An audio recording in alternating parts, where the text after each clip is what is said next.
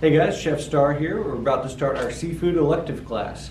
So today we have our Atlantic salmon. Pull this guy out for you guys to see. Right here. So this is what we're about to get started on. Hope you guys enjoy it.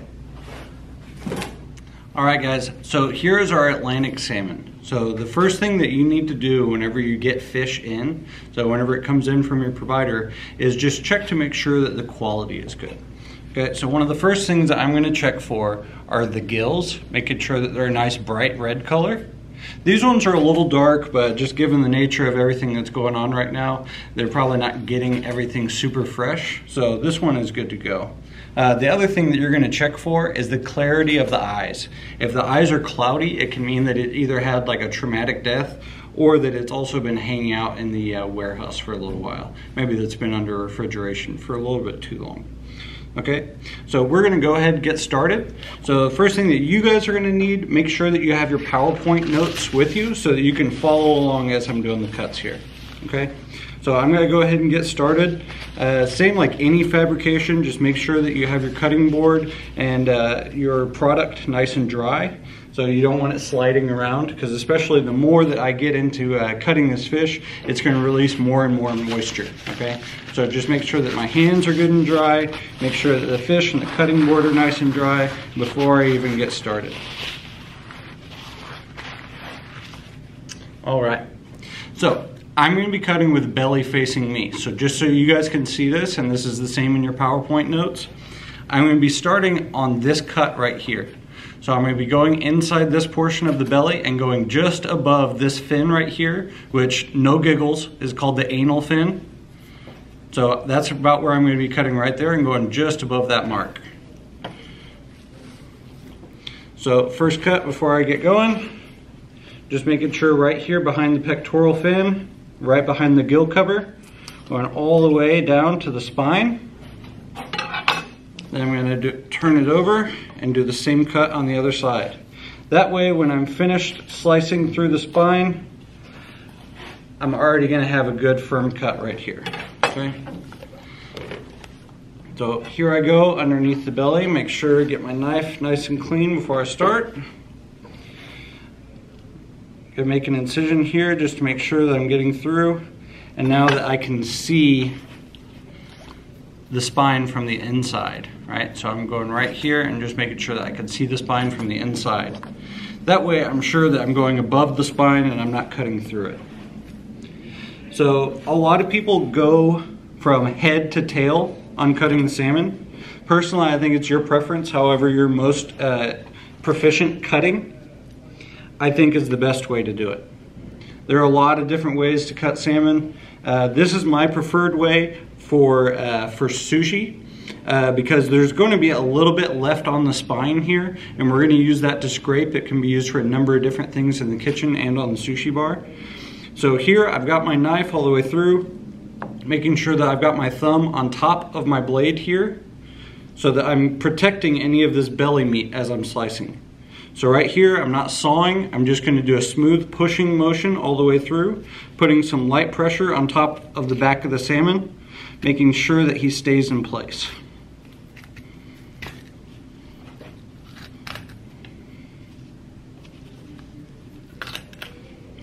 So you can hear those sounds of the pin bones as I'm cutting through, making sure that I'm separating from the spine and I'm also scraping right against the spine.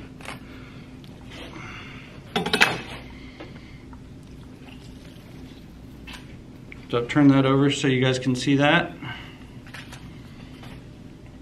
Nice clean cut. And you can also see from the salmon that I could see his spine all the way across, making sure that I have a nice clean cut there, right? And then this way there's no sawing motions and there's no parts of the flesh that are torn because I had a nice smooth motion with a good sharp knife.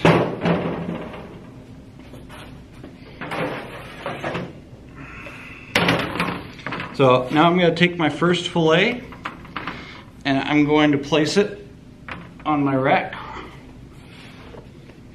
So now what we're going to do is we're going to get through the head, we're going to cut through the spine, cut the head off, and then we're going to take the spine out, okay? So like I said, with that spine, there's going to be some flesh connected to it, so we can scrape that off, and I'll show you guys what that's used for on the sushi bar. So right here, good sharp knife, a little bit heavy, just cut straight through the spine, no problem.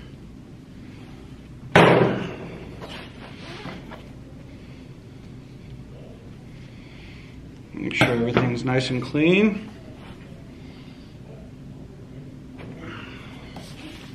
So now I'm going to turn my side here, and you guys can see now I have the dorsal side facing me. I have the top side of the fish facing me with the belly on the outside. So now what I'm going to do is I'm going to get my knife and get just underneath the spine here. So you guys can see this in the pictures in the PowerPoint that I provided for you guys. I'm getting just underneath the spine, and the same thing like before. So just a little bit of light pressure on top of the spine and pushing forward. All right, so all I'm doing here is trying to remove the spine and as little flesh as possible. Once you get down here to this fin, right, the bottom fin or the anal fin, we're going to make sure to take that off as well and keep cutting straight through. Right? So now I have the spine removed. So I'm going to cut this in half just to make it a little bit easier to manage. And we're going to come back to that later, and I'm going to show you guys how to scrape this.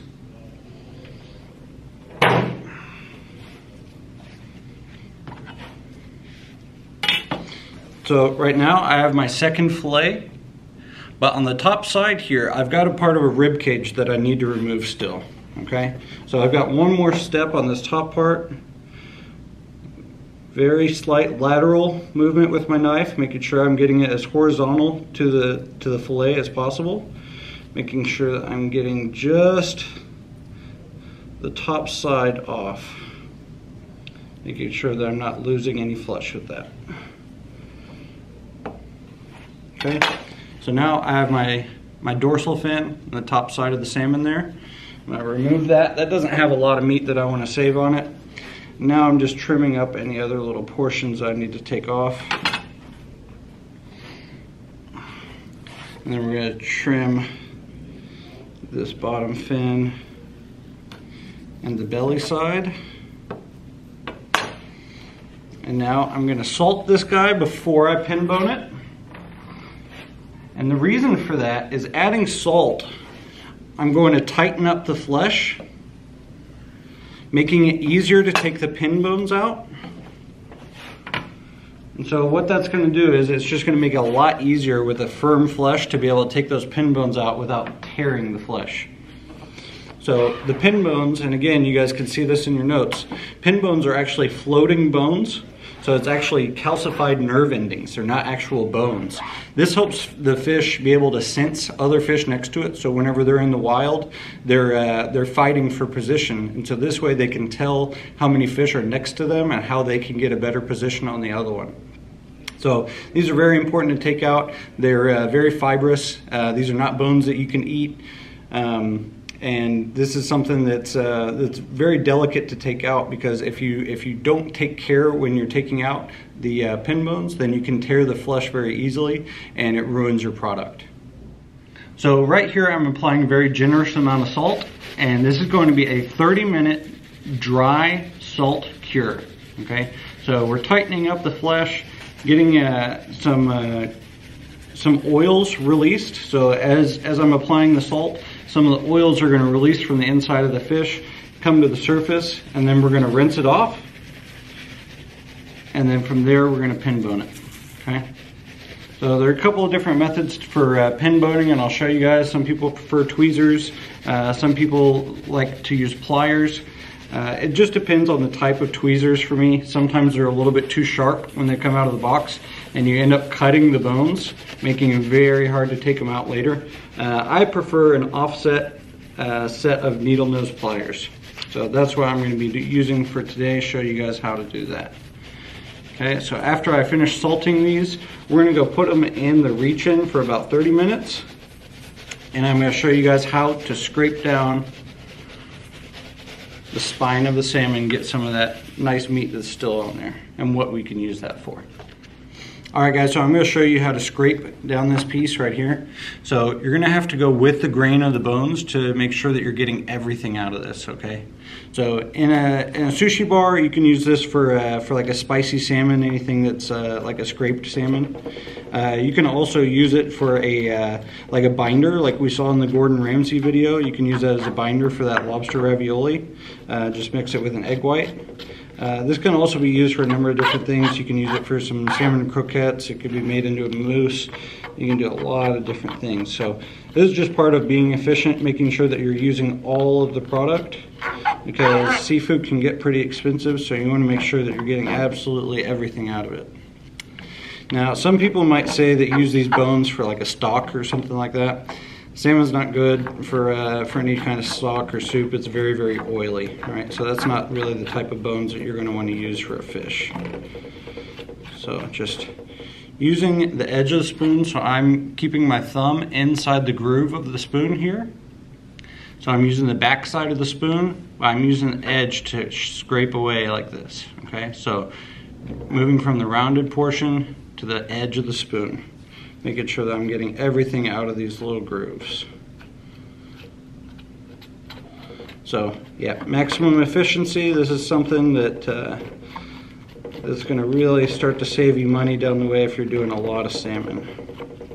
So the more you're doing this, you can create an entire menu item or an element for a menu item just from the scrape of this salmon.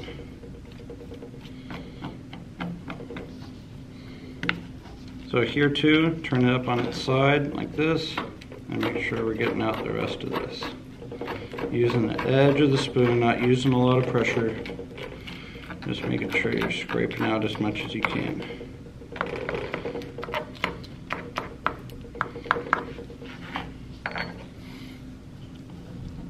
Okay. A little container on the side there. So for like a spicy salmon or something that I'd be doing in a sushi restaurant, I'm just gonna add a little bit of sriracha, maybe some sesame oil, green onions, some togarashi, and you got a nice little tasty treat there. Okay, so once our salmon is finished curing in the fridge, I'm gonna bring that back out. I'm gonna pin bone it and portion it. All right guys, so I just rinsed off our salmon. It's been 30 minutes, so it's got a nice firm texture to it. I'm gonna pull it off of my sheet here onto these towels, just make sure to get it nice and dry so you guys can see it here. Just wanna make sure that my surface gets nice and dry. Dry up some of this belly portion also. All right, so now we're gonna be taking out the pin bones. So I told you before, you can use tweezers, like this is a set of Japanese steel tweezers. Or you can use a set of pliers like this. So these are not what I took out of my garage. These are only used for fish. And you can see that they've got an offset here. And so that makes it a little bit easier. So now I can invert and make sure that I'm pulling the pin bones out easily and with the proper direction, okay? So let's just make sure everything's nice and dry here. Move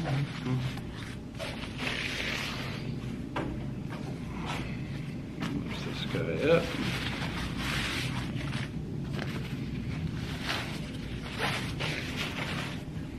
Okay, so I can tell from the direction of the bones that they're going this direction, so I need to pull out that way, okay?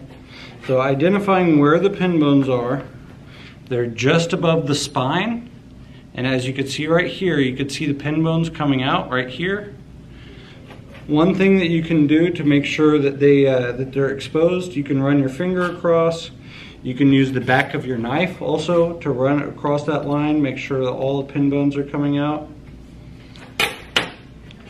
Or what I like to do is, as I'm going through taking the pin bones, I lightly press the flesh together, and that way it's exposed and it's easily extracted, okay?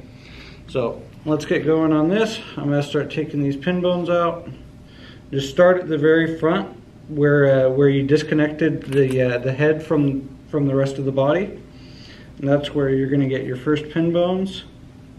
And these pin bones are running throughout the fish about 2/3 of the way. So as you approach the tail, the back third of the fish is not going to have any pin bones. And the reason for this is that the muscles are much more well developed near the tail as they're swimming. So the pin bones are not necessary toward the back end of the fish. They're only in the front 2/3. So as I'm going, I'm extracting the pin bones and I'm just keeping them here in my hand. A lot of people will use like a separate container to put them in. I think that slows me down. I just do it this way, just light amount of pressure, pulling out on the pin bones. And then I'm gonna have James come around and get a little bit closer. He's gonna get on my right side and take a couple of pictures so that I could share these with you guys and show you an up close shot of me taking these pin bones out.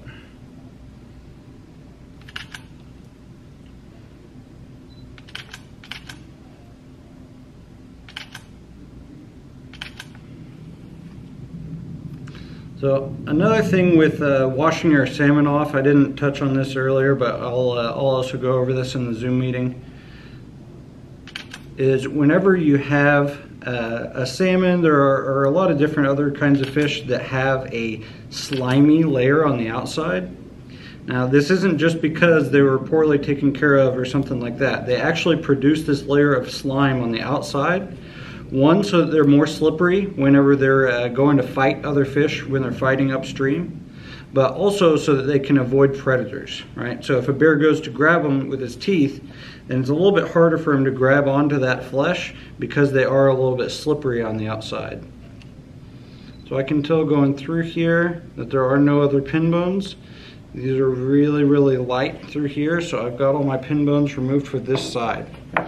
Okay, so I'm just going to set these aside. So now I'm going to start breaking this down. So I'm going to take off this front portion so that I have even fillets going throughout. So again, this part can be scraped. You can use it for a number of different things. So here I want to make sure that every portion is fairly accurate. Now in different restaurants you might be weighing these out. For myself, I like to use just an approximation of size. So I usually use my palm as a guide. So I'm going to flip this guy around so that I'm right-handed. I can use my right hand here to cut, and I'm using my left hand to get my portion, right? So for me, I'm looking for something that's the size of a sheet of nori when I'm doing this for sushi. So I'm going to use my palm minus my thumb, right? So it's just my 4-finger palm, and that's what I'm going to be using for size. So straight through. I leave the belly portion attached so that it stays fresh and that I can take it off whenever I'm ready to use that piece of fish. Because in sushi in Texas, you have to freeze all of your fish for at least 7 days to ensure that you're killing all possible bacteria and parasites. So when this is frozen, that's going to be a protective layer keeping that flesh a little bit more fresh. I'm going to go all the way down, and then this tail portion here, I'm going to trim this up a little bit. This is going to be the last piece that I don't get a fillet out of. So typically this is a portion that you'd be able to give to the kitchen. They use different parts of the salmon for different items, and so that's a piece that I can give out to the kitchen. You can use this on the inside of rolls for sushi also, but you can tell just in the makeup of the muscles that they're running linear. So you can see that the muscles are running down the line of the fish, running down the tail, and that's got a much more compact muscle grouping. Whereas here, they have the M shape that we discussed in the lecture, okay? So now that I'm finished with those, I'm gonna show you guys how to wrap this. So one thing, and what I'm gonna do later on, is I'm gonna use a vacuum seal bag. So we're gonna use the sous vide bags and vacuum seal this so it stays fresh. But a lot of times in restaurants, you're just packing this ready to go. Maybe it's being used in the kitchen, it's being cooked. So just take a piece of plastic. So whenever you're wrapping seafood, it's very important that you get out all the excess air and that you have a very nice tight wrap to it, okay? So up over the top, making sure I'm eliminating all the air. Up and over here.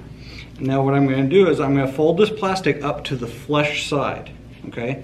And the reason for that is if these are being stored in a refrigerator on a speed rack, or if they're being frozen, I want to make sure that the skin side is down so that when it freezes flat.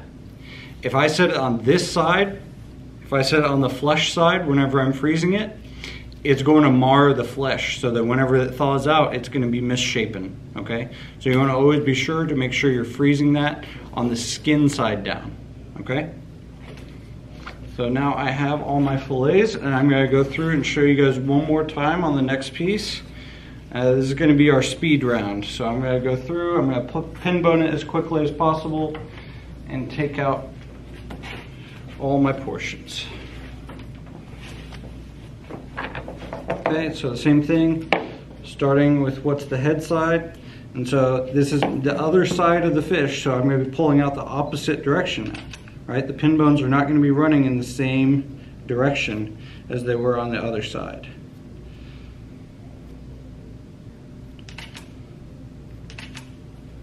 So some people use like a spring-loaded pliers, something like that.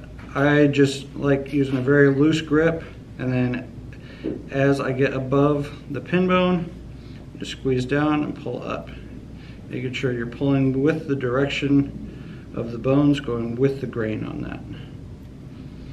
So here, pinch together a little bit. These are very small pin bones. This is a very juvenile salmon. This one's only about 10 pounds, so it's a very young salmon. And it helps with pin boning, I think, when the meat is nice and firm.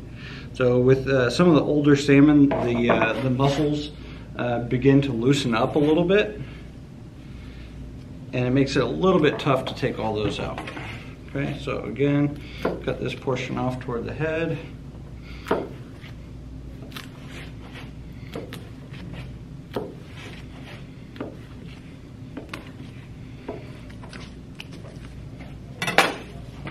Okay, and there you go, guys. Now I have all my fillets out. You notice I didn't measure this time, but you know, fairly accurate, making sure that I'm getting all these out, okay? And so I told you guys that I leave the belly portion on so that whenever you're ready to fabricate and take this piece down, that's when I'm going to remove it, just making sure that it stays nice and fresh, okay? So from here, just get right underneath that belly side of the rib cage there, just underneath, and just removed lightly like that. Okay? So from here you can do a couple of different things. You can remove this to where you've got two different portions here. If I'm doing skin off, I'm going to come straight down just to the skin, and I can lift up and see exactly where I need to be cutting. So I can show that to you guys here. So just right down to the skin there, and you can see a dark line right here. That's where the blood line is connecting to the skin right there, and so that's where I'm going to start my cut. Okay. So in a swooping motion, go up underneath, cutting underneath, making sure I'm getting as close to the skin as possible, and remove all that right there. Okay. Cut that skin off. So I like leaving the skin on cooked salmon. As long as you get it nice and dry, it can be a nice crispy addition. Also, it can add to your presentation as well. So from here on this salmon, I'm going to continue trimming. So you can see here, there's some like gray spots on top. So there's nothing bad in here. That's just where it was connected to the flesh, but that's not very appealing if that's something that you're going to be serving. So right here, just right across the top, removing that top layer here.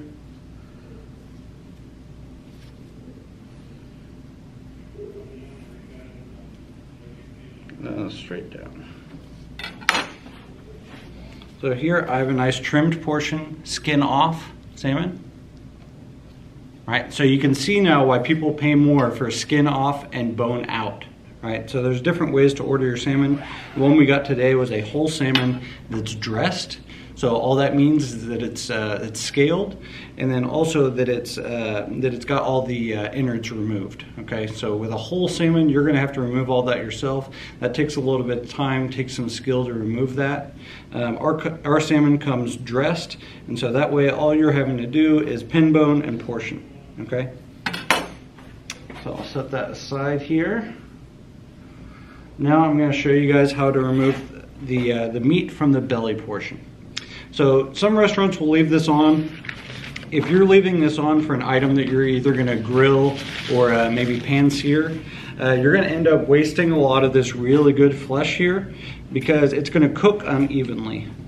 So you can see by the size of this piece of fish that this part is going to take much longer to cook than this belly part. So this part is going to end up being overcooked, and you're wasting that really good fatty piece of salmon. So from here, you can see there's a really good fat layer on top, and then we have the skin on the other side. So what I'm going to be doing is removing that top fat layer right here and making sure that we save all that nice, beautiful salmon belly. Okay, so just coming right across the top here. Peeling that portion back.